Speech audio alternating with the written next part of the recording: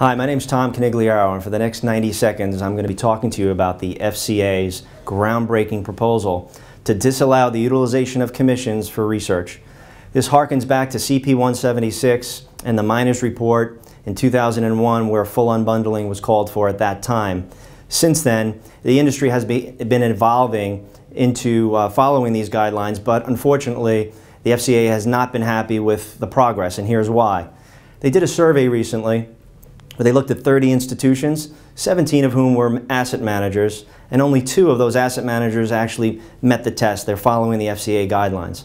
And unfortunately, it was the same 2 managers who passed the test in 2006. There really has not been enough follow-through by the industry, and the FCA has lost patience. Also, MiFID II is being codified right now by ESMA, and they are also lining up with the FCA to potentially reduce inducements in the industry, and that would also potentially disallow the utilization of commissions for research. However, these measures, if taken, would have a significant amount of consequence for the industry, both intended potentially and unintended. And if you tune in with me in the next segment, we'll talk a lot more about that. Thank you.